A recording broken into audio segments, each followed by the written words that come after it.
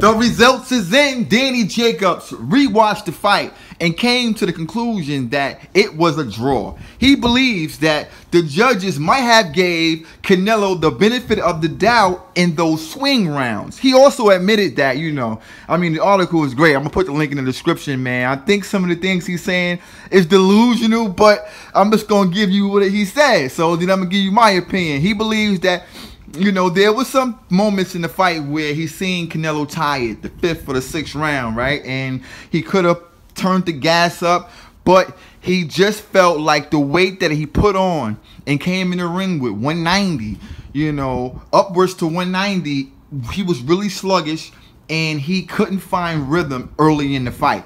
He started to find his rhythm later in the fight, which is, I believe that, because if you look at it, we can say Jacobs won the back end of the fight. Canelo won the early parts of the fight. And there was some swing rounds that it just looked like Canelo should have got the rounds because he was the aggressor. He was the guy that letting his hands go. He went to the body. He went up top. He was just more aggressive, if you ask me. And I like that type of style. But when I watched the fight, when I rewatched the fight, I seen it as a draw as well, only because the swing rounds, we have to look at power shots, if you ask me. I think Jacobs' power shots was real clean, and it really bothered Canelo. And I don't see any shots throughout the whole 12 rounds where Canelo landed clean and hurt Jacobs. Jacobs was just on his back foot, point blank, period. But again, the weight was an issue for Jacobs, like he explained. And he started off slow because he wasn't feeling himself because of the weight again. So, again, I think Jacobs lost the fight when I rewatched it because, and only because, Canelo is the champion. Did Jacobs do enough to beat the champion? No. Did he do enough in the fight to make it a draw? Yes. But you have to look at how boxing is structured and what the fans want to see and what the judges want you to do to the champion. That's beat him decisively. You dig what I'm saying? So I'm going to give the fight to Canelo. I picked Canelo to win the fight. I was going with Jacobs from the heart. Yeah, that's my guy, but I got to call it down the middle. You understand me? So it was no robbery. He did not do enough to beat Canelo. Let me make that clear. People was in the comment section talking crazy. I told you, dudes, I had to rewatch it, and I did. And I still found that those swing rounds should have went to Jacob. It was like 4 of them there, and it could have been an even split down the middle, those swing rounds. But he did not beat the champion. Canelo stays undefeated, in my opinion, because Floyd versus Floyd, that don't count. He's undefeated, point blank, period. At the end of the day, Canelo has shown that he's great. It's going to be hard for any fighter to get in the ring and beat this guy. I mean, this kid gets better and better every time out, and he shows different facets to his game.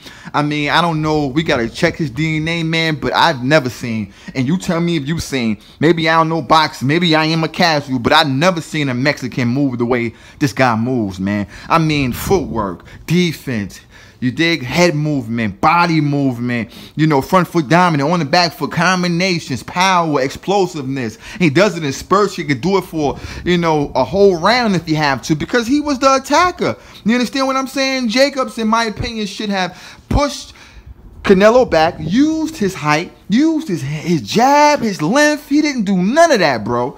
And that's what he should have done in the early part of the fight, to set things up for the later part of the fight, because I did see Canelo tired. I see him gasping for air, but it was because of those body shots from Jacobs. It was because of those head shots from Jacobs. Jacobs had this kid on the ropes and was going ham, but I only see a 1-2, maybe a 1-2-3, but I think Jacobs was scared of the counterpunch, and I believe that once a guy, like Floyd always said, and I never believed it, man, but this is true, man. When a guy gets knocked out in his career or knocked down in his career, it does something to them. It really do. Because I guess in the back of their mind, they always thinking about that knockout or being embarrassed or, failing miserably at the top, under the big lights in front of everybody. And that's embarrassing. So you'd rather just be cautious and hopefully something will come and work for you. But when you fight like that, you can't be a champion. When you fight like that, you definitely can't move on to stardom, man. And Jacobs missed his opportunity. He had the tools, he had the abilities, but Jacobs needs to go back to the drawing board. And if Jacob don't change something about his weight, He don't change something about his training, and if he don't add a jab, he will be just an ordinary fighter, man. Maybe a gatekeeper, probably. I mean, I still see him doing some things, but if you get him in the ring with Jamal Charlo was front foot dominant. I don't really see Jamal on the back foot. Great jab and great power. You're going to have to take the fight to Jamal in order to win the judges. You know, you're going to have to actually make Charlo respect your power, respect your jab, respect your movement. You got to do that in order to beat Jamal Charlo. You see what I'm saying? Jamal Charlo fought bums, but he's shown different things fighting them that lets me know a jab bothers him, activity bothers him, and movement bothers him. Danny Jacobs can do it all, but he can't do any of those things perfect. So Jacobs needs to find a jab, and he needs to learn the jab. The jab is I don't understand when you growing up, man. Look, man, when I was growing up putting hands and feet on dudes in my hood, man, I wasn't trained by anybody in the gym. I guess it was something that I just thought of on my own, and just a knack. This was connected to me where my jab, I didn't even know it was a jab. I just threw my one. You do the jab, boom. And I knew that it set up everything else that I wanted to do to the guys on the streets. You see what I'm saying? Until I got into the gym, I learned that the jab was important. I said, okay, I already know how to do that. I already know how to give him the 1-2. And then my trainer showed me different things, and I was much, much better for that training because I was fighting dudes on the street after being trained properly and just smoking dudes, man. I was going to the body on dudes when dudes wouldn't understand it. When I feint to the body, you know, dudes wouldn't even go to block it because no one fights and goes to the body. So when I would go to the body, I was sucking every energy out of them. I mean, put dudes down by just going to the body. That's on everything. You dig? So I don't understand these professionals not understanding how much important a jab is. You see what I'm saying?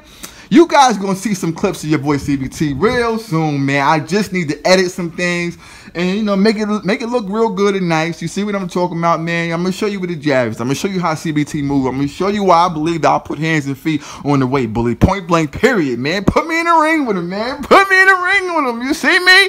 But at the end of the day, Jacobs is delusional at this point. After watching the fight, I believe he should succeed that Canelo won the fight because he did not beat the champion. Point blank, period.